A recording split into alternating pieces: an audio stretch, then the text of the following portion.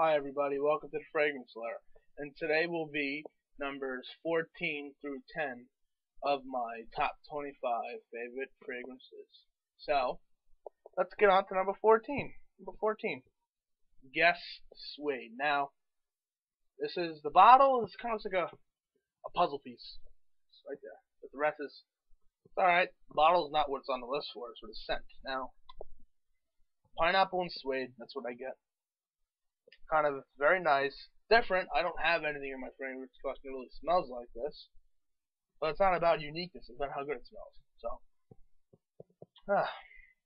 this was how did I get this? Oh yeah, my uncle gave it to me. He gave me like 4 or 5 fragrances he didn't like. I mean, no, he didn't even open them. He was like, nah, take them. I don't use them. So I'm like, all right, give me. This was one of them. I have another one because this was running out, and I like it that much. And it's cheap, so I can get more. So pineapple, suede, a little citrus from the original Guess, but it's not. It's kind of like laying in the background. Projection and longevity is beast. Like it projects really good at first and kind of quiets down. The longevity is there. I get 6 to 8 hours on it, but give or take depends on the weather and how much I'm sweating. Woo, I'm sweating, but not today, boys. Cold out. So yeah, get on, rat. So that's number 14. Guess Suede. Guess what? You're going over here. Bye. Okay. Yeah, I'm an asshole. Alright, now it's time for number 13. Yeah.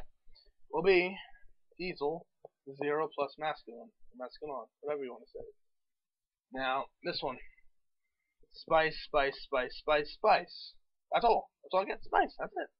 Kind of like, you got a lot of the Middle Eastern spice, cinnamon, clover, just, it's very, it's very spicy. At first, the first scent, it was kind of very mature and didn't have that spice. It was very old smelling smelling. And then once it kind of dried down, very warming, very good. The cinnamon in there is beast, perfect. You get a little more of the clove. The clove is a little more of a condensed version of cinnamon, a little more spicy, a little bit more in your face than cinnamon would be. But still, clove and cinnamon are all in the same ballpark to me. So, yeah. Diesel 0 plus masculine, good, cheapy. I think this might be the something else cheaper in this collection, but it's really good. But you're gonna see that one later. All right, that's number 13, 0 plus masculine. Number 12. Number 12 is another popular one, the only other one in my fragrance collection besides 1 million. This is Black Excess, Paco Rabanne. Strawberries. On first blast, it's like a fresh, cooling strawberry. But once it dries down, it becomes a little bit more of a warm, like a warm topping strawberry that you would put on your pancakes. Spices in here. There's a little cinnamon, not too much, where it would really the average nose could pick it out. I could barely pick it out, but once I really smell it, there's a slight hit of cinnamon in there. So it's fruity with some cinnamon in there. I get strawberry, but I don't think that's what's in it. But I get strawberry. That's just me. So yeah, that is number 12 on my list. Paco Rabanne Excess Pop. Yeah, I like this. That's my cigarette. Lighter.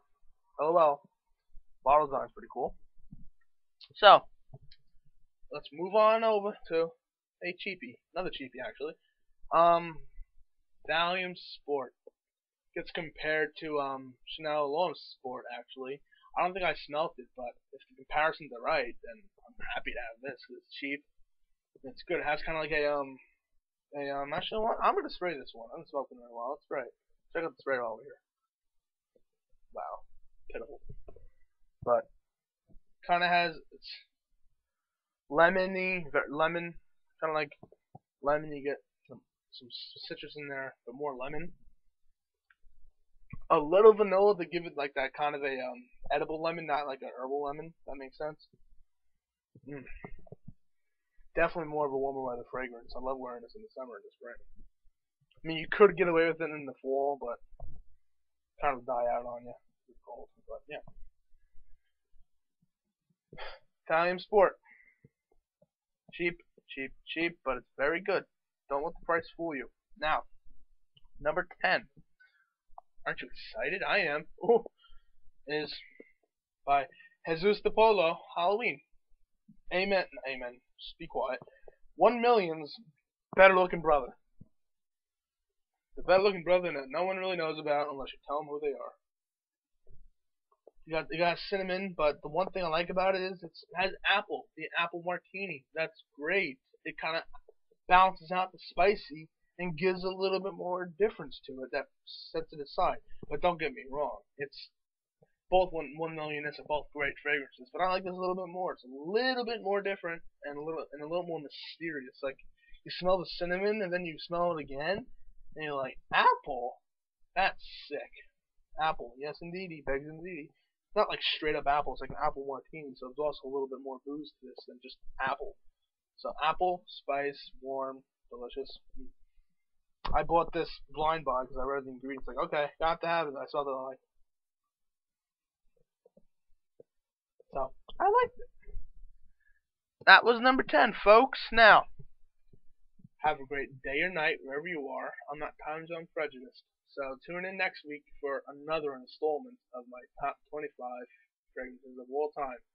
Bye, everybody. Keep smelling good. Have a good day or night. Bye.